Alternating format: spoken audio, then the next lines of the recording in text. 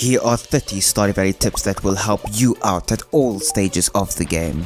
Planting many crops can be really tedious, but it doesn't have to be. All you need to do is hold down the interact key and walk over tilled soil. Your character will automatically plant the crops under your feet. You can take advantage of speed buffs to plant large areas really quickly using this method. It also works when placing down flooring, which is a nice added bonus. You don't actually need to aim your cursor on each and every spot.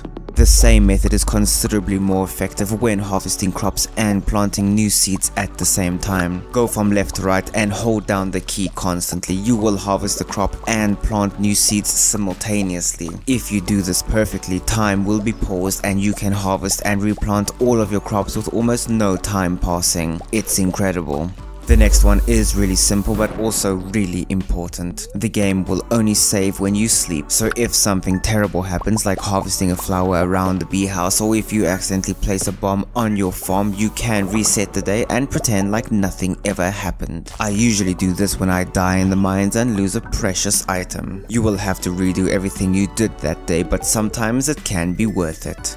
Speed grow is crucial to your short-term success. You can get an extra harvest if you utilize speed grow. However, it is important to note that you can buy deluxe speed grow at a massive discount at Sandy's Oasis. She only sells these speed grow on Thursdays, but it is much cheaper when compared to Pierre's general store.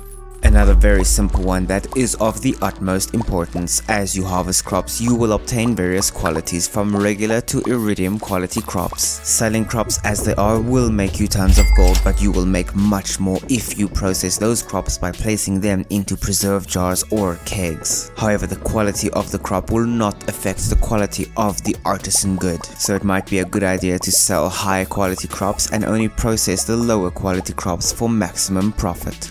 Fences look great, just look at this, it really brings the farm together. The only problem is that fences decay over time if you do not own a golden clock. Replacing fences is tedious and annoying. To avoid this, you can use processing machines and even tea saplings as fences. These will never break and will never let you down. If you do plan on using fences, don't forget that you can actually place torches on the fences like this.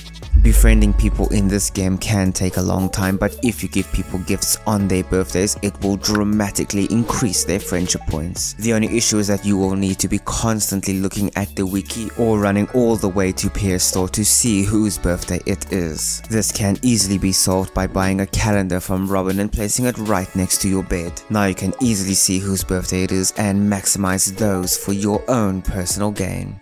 To make your life even easier, buy a statue of endless fortune from this shady guy in the casino. This statue will produce a loved gift for someone if it is their birthday. This makes getting loved gifts effortless. If it is not someone's birthday, then it will produce a random item that can be valuable. It is a win-win situation if you can afford the million gold to buy the thing. But if you want to befriend people even faster, then this is important for you. Iridium quality gifts will give a bonus to friendship points gained. To maximize this, a single iridium quality rabbit's foot given to someone on their birthday will gain a very impressive 4 hearts of friendship. This is by far the easiest way to make friends in this game, and you should abuse this. Befriending people has some major benefits, like receiving incredible recipes and watching interesting cutscenes. But wait, there's more. The villagers will send you random items in the mail. However, if you received an item that you don't want, you can reset the day and the item in the mail will change. Abuse this mechanic to easily get battery packs from Pam, for example.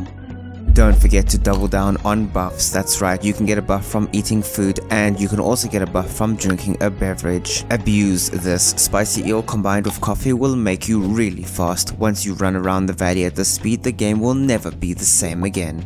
Do you need a cave carrot or an artifact in the mines? Just hoe these dirt spots in the mines, then hit those spots with a pickaxe and hoe it again. This method is highly effective at getting those unique items that you can only find in the mines. The next one is very important. Fertilizers, speed grow, and retaining soil are all incredibly important. They will make your farming life so much easier, but they are expensive to buy and craft. Luckily, there are ways to make them last forever. Crop crop enhancers will not disappear if there are crops on them. So on the last day of summer, you could plant wheat onto all of your tilled soil. Then in fall, when you harvest the wheat, your crop enhancers will survive the season change. You can also do this in winter. On the last day of fall, place down some fiber seeds on your tilled soil. This will stop the enhancers from disappearing when winter hits. Now do not harvest the fiber in winter, wait for spring and then harvest them. That way you can carry your crop enhancers over to the next year. In the early game, your inventory is very limited and can cause you to make some very difficult decisions. Luckily, it's easy to solve this. Just place a chest and a couple furnaces on the first floor of the regular mines. Then after every 5 levels, leave the mines and unload your stuff. It really is that easy. Do you know what is frustrating? Hitting a bunch of rocks in the mines and then stumbling onto an existing ladder. Wow, so much time wasted. So always turn on zoom buttons in the settings menu. Then when you enter the mines, zoom all the way out so that you can see those ladders immediately. And then when you leave the mines, you can zoom back in. Robin will let you build farm buildings, but she has other services as well. You can change the color of your buildings. You can also move your farm buildings around after you have built them. Surprisingly, this includes the greenhouse and even the shipping bin. This will let your decorative creativity thrive. Super random but pretty helpful. When donating items to the community center, you can hold shift to more easily donate items. A nice little quality of life feature, but even better, you can donate items of multiple qualities for the same bundle, like the wheat requirement. If you for some reason forgot to collect the rewards from completing a bundle and you completed the entire community center, those rewards are gone forever. Or are they? No. You see this little bag here? All of those uncollected rewards are right here and ready for you to grab. You see this henchman? He is blocking our way. To get past him, you need to feed him some delicious void mayonnaise. Getting void mayonnaise is pretty tough if you do not have a void chicken, but you do not need to worry because you can fish in the river right next to him to get some void mayo. Easy. Never underestimate mixed seeds. Yes, those random seeds that you get when removing weeds on your farm, those seeds are actually highly valuable, but not on your farm. No, plant these on your Ginger Island farm instead. They can grow into pineapples and then you can harvest those pineapples and turn them into more pineapple seeds. Pineapples are highly profitable and regrow every 7 days. They are basically budget ancient fruit. Getting a statue of perfection is amazing. This little statue will produce iridium ore for you every single day. But what if you did not get 4 candles and your grandfather isn't happy with your progress? Well, you need not worry because you can easily place a diamond on his altar to cause him to re-evaluate your farm, giving you another chance at happiness. Your slingshot can be used for many different things. First, you can use it to defeat enemies by placing iridium ore into it as ammo. You can also use the slingshot to clear rocks in the mines, and from my experience this is much more effective than a pickaxe or bombs. But you can also load up your slingshot with tomatoes and shoot the villagers. Be careful though, you will lose friendship points by doing this. Placing a chest in the middle of the town square can be really convenient for gifts and things you might need. But if someone walks into it, they will destroy it and all of its contents will be gone forever. Luckily, there is a solution. If you place a chair right next to your chest, the villager will phase through them instead of destroying them.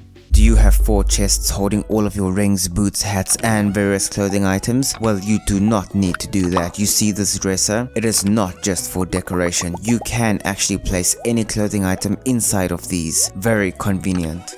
Battery packs are extremely important as you need them to craft both iridium sprinklers and crystallariums. The most reliable way to get tons of these is by crafting many lightning rods and waiting for a stormy day. Then when it is a stormy day, use a rain totem on that day. This will cause the next day to also be a stormy day, and you can repeat this for multiple days in a row to get tons of battery packs. Speaking of iridium sprinklers, you can buy 1 iridium sprinkler every single Friday from Krobus for 10,000 gold. Trust me, this is very cheap and you can very quickly get all of the sprinklers you will ever need by visiting him every single week. If you are low on cinder shards but still want to benefit from the amazing upgrades that the forge provides, then you can use a diamond for now. It will apply 3 random enchantments to your weapon at the low cost of 20 cinder shards instead of 60. Want to maximize your newly buffed weapon? Well, if it is a hammer, then you can. During the special attack animation, you can spam the regular attack to cause huge amounts of damage. This even works in the early game. A weak club can be stronger than your best sword if you use this combat method. If you accidentally made a massive mistake with your professions, like picking the tracker profession for example, you can still change it. All you need to do is go into the sewer and use this statue of uncertainty. For the low cost of 10,000 gold, you can reset your profession for a single skill. However, this only works if you are at level 10 in that skill.